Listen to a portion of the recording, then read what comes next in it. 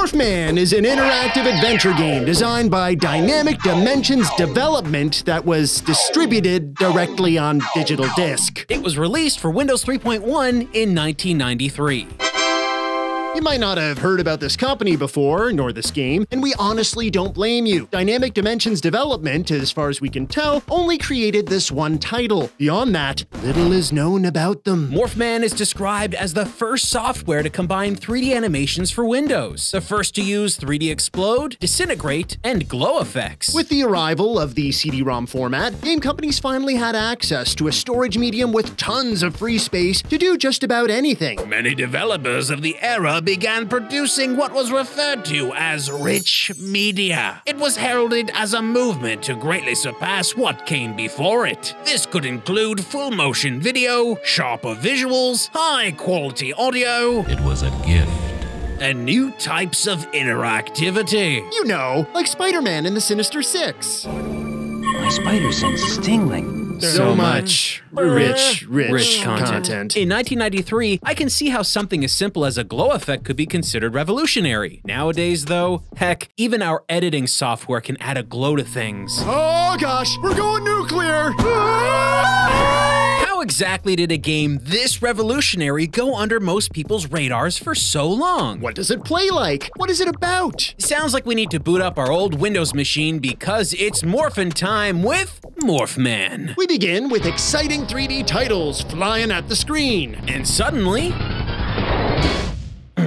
That's not... Wait, is that... Ronald McDonald rendered right there before our very eyes. Got the big golden arches and everything. I'm morphing it. Holy crap! What's happening? He's morphing into a jet fighter. If you were to morph a human being into an aircraft, how would you envision the morph going? Maybe the wings would be his arms? Maybe the nose would be his face? Instead, though, his body's morphed with his left leg becoming a wing, his right leg becoming the nose, and this little dangly thing sticking out between his legs. What's that? I think it's called the canard? Oh, yeah, it's his canard, all right. Don't be gross. The jet transports itself from space into the sky. How? What? Screw it! Morphman's on some kind of intense mission. Action. Adventure! Wind. I think I heard a cloud sigh in the distance. For your viewing pleasure, we've actually zoomed in this video. Because in reality, the game looks like this. Okay, so everything is played through this one box right here. All of it done with full motion video, while the rest of these empty gray boxes do something? Eventually? But wait, look below the video. We've got subtitles. Did we accidentally toggle off the voiceover? I mean, this is a rich media experience, right? It has glow effects, people. Glow effects! Nope. Zilch. No voice acting. So, put on your fancy reading glasses and do your absolute best to imagine what someone that looks like this probably sounds like. Great camera on this jet! Yeah, that's probably accurate. Right. So, where's this castle?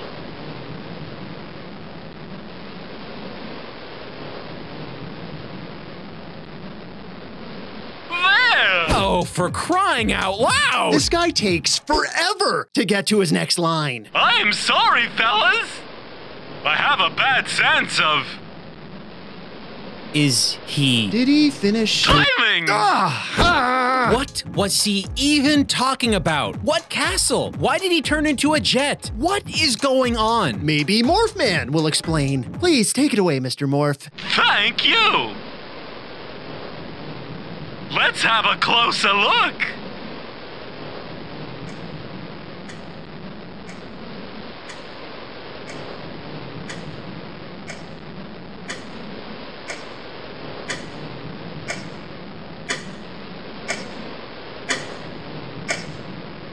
Someplace! 20 seconds. That was 20 seconds of silence. A third of a minute for 5 words. Yahoo! Haven't seen any defenses. Spoke too soon. Missed. Yikes! Morphman? I think he's dead. So we lost? Is the video restarting? From the beginning? Oh no. Does that mean— So, where's this castle?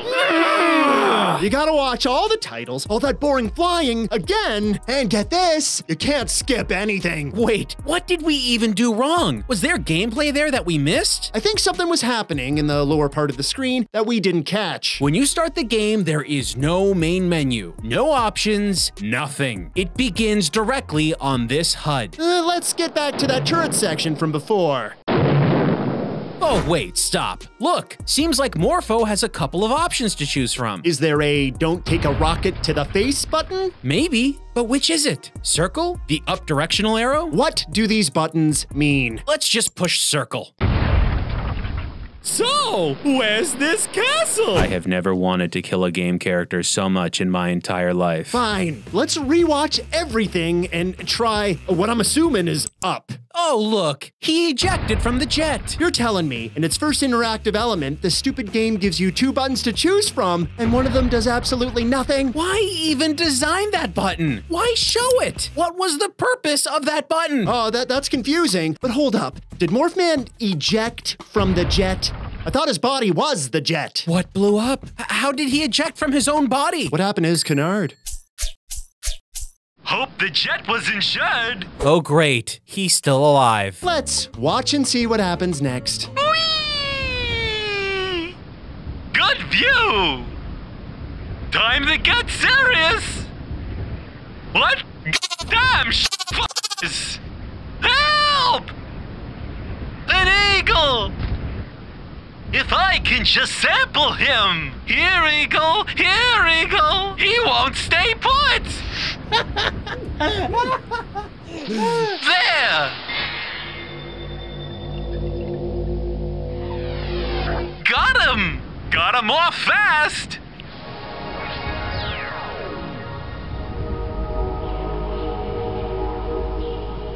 I'm an eagle! Time out. Let's recap. Morphman's jet body horror thing happened where he ejected from himself, While falling, he manifested a parachute from his own anatomy. which failed, meaning he purposely morphed a faulty parachute, again a part of his physique, which proceeded to fly away. Damn Morphman then screamed for help, to which an eagle promptly responded. He shined a light ray straight into the eagle's face while both characters' animations locked and rotated in free fall. I'm an eagle! Bam! Morphman's an eagle. Huh. Couldn't he have just turned back into a jet? What is anything? What is going on in this game? Okay, clearly this title isn't going out of its way to explain its main character's abilities or the narrative. Maybe the back of the box has some clues? Oh, it sure does. According to this, a world-renowned scientist, Professor Roberts, was kidnapped by villains. They're experimenting with genetic mutations, robotics, as well as chemical and biological weapons. Sounds fun. Morphman's job is to rescue the professor and blow up the research facility at all costs. He does this by using a special molecular sampler. This gives Morphman the ability to alter his structure and objects around him to transform into a variety of things to help on the mission. So the back of the box admits that Morphman basically chucked away pieces of his body when he jumped out of the jet and lost his parachute? So now we have the story and we understand the gameplay. Push random buttons to progress this incredible narrative. I'm an eagle! But how much more game could there possibly be? It feels like we've been playing this for hours. Okay, so Morphman is an eagle. I'm an eagle! He uses his ability to safely land on the ground and turn back into a human.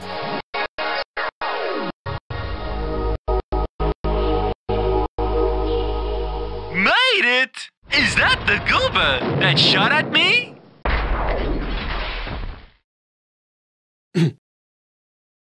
So, where's this castle? No, that did not just happen. We've got to start from the beginning again.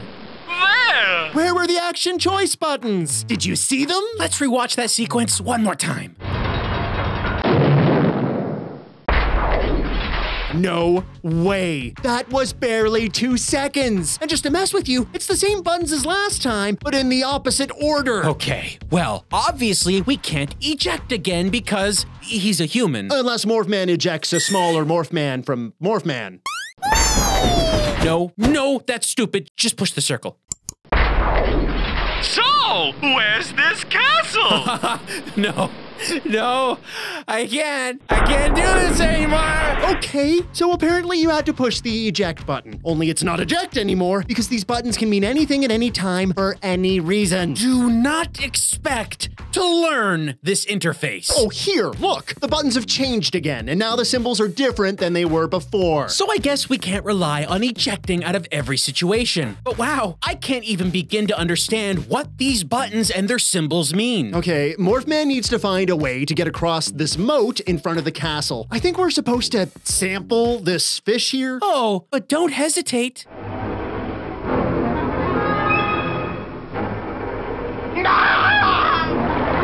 What? Morphman automatically sampled that eagle while we were free-falling. We didn't have to push a button. I'm an egg! But now, suddenly, we have to push a button? This game's totally inconsistent. We sample the fish and...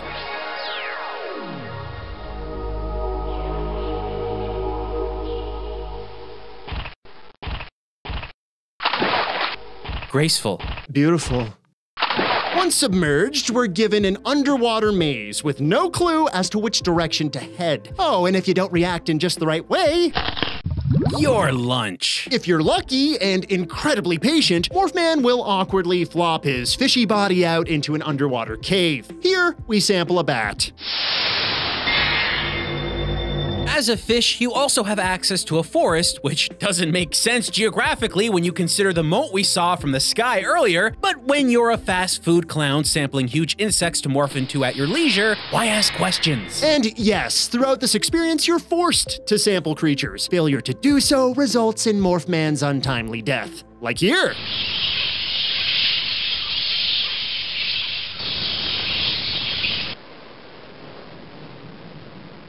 Bravo! Beautiful. Glorious. So good! After we finish sampling the local wildlife and worm our way through the rest of the moat maze, we finally make it into the castle through some sort of well. Oh, look! A puppy!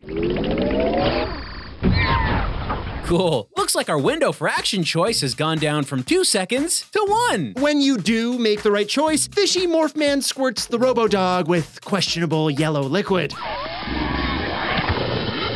Huzzah! Morphman in the house. But look, another dog bot. He seems to be shooting lasers from his, canard. Someone designed a Robo-Dog that pees lasers. Pull that one over. Apparently, Morphman doesn't need to give it a second thought. He immediately samples PP Laser Dog. Morphman takes out a few more Robo-Dogs with his not penis laser.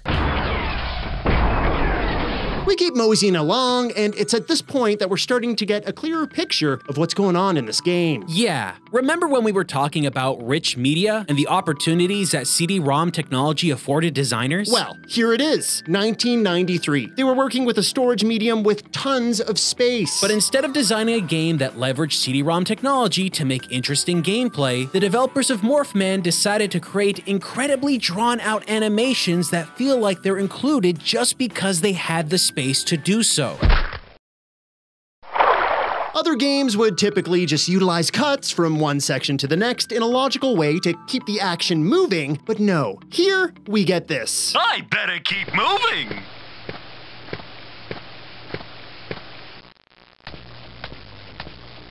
Ouch! That wood is hard!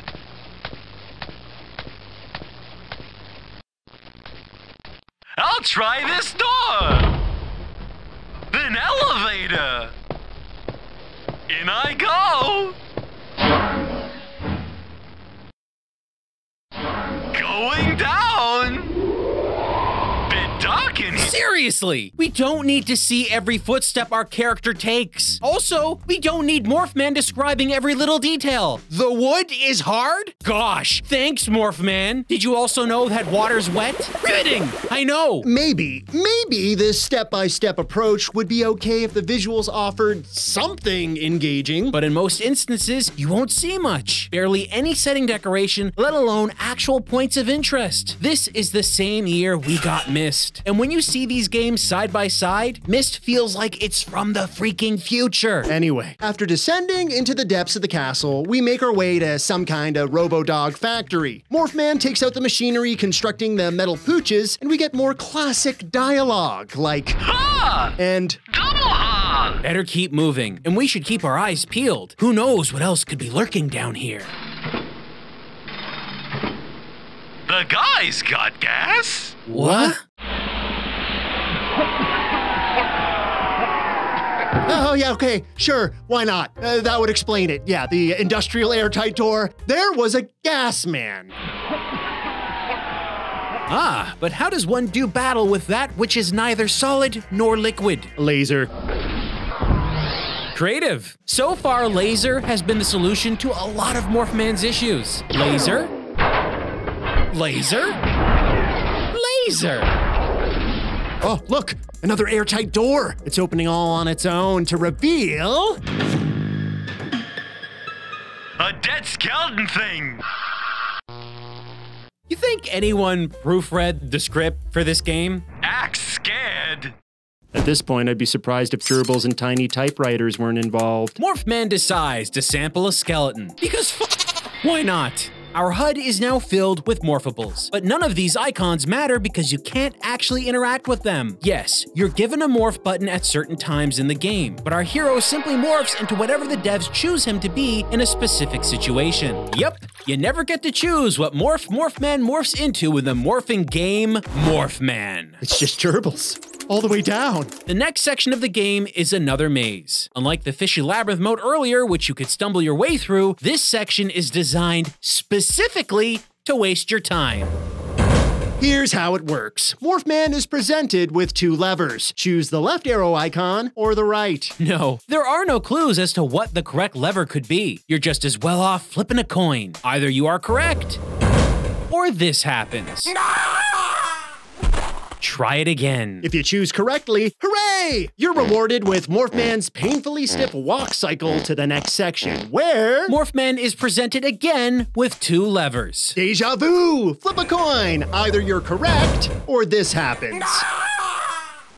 By the way, if you fail here and didn't save before making your decision, you get to start the maze all over again right from the start. Hope you're memorizing correct lever pulls. If Morphman didn't tumble through a trapdoor on his second lever decision, look. They've recycled his hallway strut. And at the end, Morphman is presented with two levers. are you kidding me? How many times are they going to reuse the same assets? About a half dozen times. With a 50% risk of failing every time you come to a new set of levers, you're gonna be seeing these halls a lot. At the end of the coin flip lever challenge, even Morphman is sick of this crap. Hope this is the end!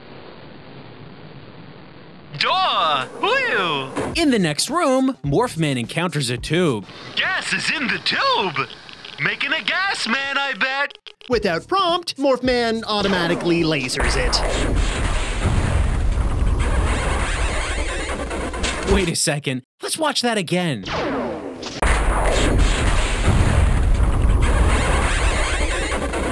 Okay, yep, just as I thought, they totally ripped off the Rerez sound from the movie Tron.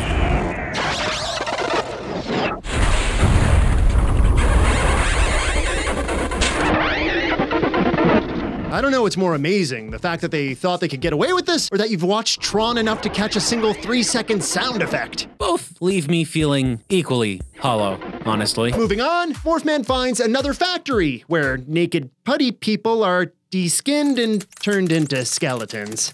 But look out, some of these skeletons have swords, and when they ever so lightly graze our hero, You'd think that Morphman would just laser these bony minions to dust like he's lasered just about every bad dude up until this point, but we're not given the option. And that's because, as we all know, the only way to defeat a skeleton with a sword is to become a skeleton with a sword. En garde! No, hold on. What? What's wrong? When Morphman sampled the skeletons earlier, that skeleton didn't have a sword. Act scared. So why is he able to morph an unsampled sword? Why not just morph a sword into his hand? Why become a skeleton? Surely Morphman would prefer to have freaking eyes while taking part in combat that heavily relies on hand-eye coordination. Maybe skeletons are immune to stabs? Skeletons aren't immune to stabs. Sadly, you need to perfectly dodge and parry by clicking buttons that mean nothing to the player. More super quick trial and error. With the skeletons finally wiped out, it's on to another elevator. Down again. When the thing stops, we're given two options to choose from. But before we can do anything... Wait. This game has a freaking Minotaur? And they didn't include it in the maze. Busting cliches over here. Let's see how this plays out. Okay. Excuse me, Morphman, the game? Hi, I'm Logic. Can I interest you in physics, character animations, or any semblance of quality? Nah, I'm good. If you react properly at the elevator, Morphman rushes into the Minotaur's chamber, and you're given another split-second choice. Surprise! We didn't make it the first time.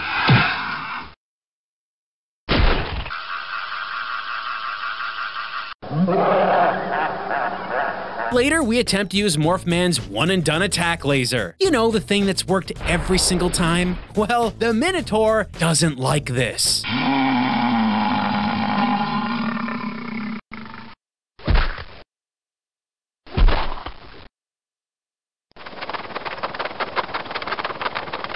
This game's kind of growing on me. No. Lasers alone can't defeat the Minotaur. That would be ludicrous. Instead, Morphman uses his fantastic powers to morph into a robo-dog and take out the Minotaur. With lasers! Brilliant! Brilliant! Now, Morphman takes out an ant, morphs into an ant, and skitters out into a nearby tunnel. This is a maze, isn't it? Uh-huh. Oh, canards. Lots of guessing and deaths to be had here. Plenty of ant butt. Plenty of ant butt. Eventually, Morphman is home free. Good to be out of Antville. He swoops back into his humanoid self and comes across a massive hole. Look, it's where the creators of Morphman tossed their budget. Let's try jumping over it. Well, that didn't work out. Guess it's time to press the generic morph button and see what happens. He's a bat, man. No, he's not. That's me. I'm a Batman. Great. It's on to another maze. Fluttering around as a bat. This maze can become an endless loop if you don't continue to hit the right direction. Look at this. Nothing says compelling superhero action like poorly rendered colonoscopy footage. You know the drill by now. Hit the right directional cues at the right time, and Morphman eventually finds his way out. After turning back into human form, we confront a machine making rock people. Take too long, you get rocked. Pew pew! Boom goes the rock machine. Later, we find train tracks and more critters. Stones shall not hurt me. And you gotta fight the urge to think with lasers on this one. Turns out Morphman has to take advantage of a nearby rocket. As you'd expect, Morphman has a random chance as to which button is the correct one to push. But that's not our biggest gripe here. Holy crap! Did Morphman just turn into a giant? His hand's the size of a single button one moment. The next, he can easily straddle an entire freaking rocket. Step aside, boys. We died a lot in this game, and it taught us one important truth. Never choose the circle. It will always kill you. It is never and will never be the circle. So we select the not circle option, and Morphman somersaults away from the jetting rocket, and we finally meet up with Professor Robertson. Hi, Professor! Great! Time to break the prof free and get the heck away from this nightmare island. You think we're basically done heroing at this point, but Morphman can still die in surprisingly eclectic ways here. Like by blowing up a rocket in the room. Or accidentally falling out of a hole in the wall. But come on, we all know there's only one way to kick rocks in Morphman. It's morphing time!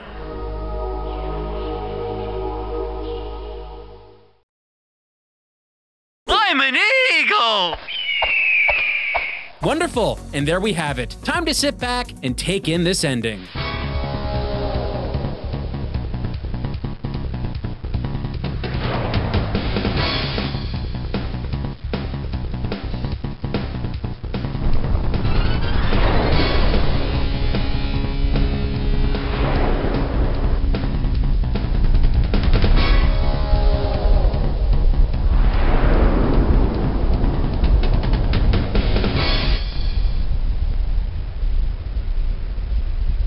Guess they're heading to the Shire or something. You might think we paused the video here, but no. This is the end of the game. The screen locks up and it doesn't feature any credits or anything. Now that's quality. Look, by today's standards, we might consider the animations in this game super primitive. But honestly, this was probably a very difficult project to pull off using the tools and techniques at the time. For 1993, they made decent use of computer-generated graphics. But in the end, we're not just watching a CG movie here, we're playing a game. A game that offers a useless HUD, frustrating action choices, horrific writing, and dozens of other issues. Let's face it, as an interactive experience, we don't need to use the almighty power of Morph to come to one unchangeable conclusion. It's just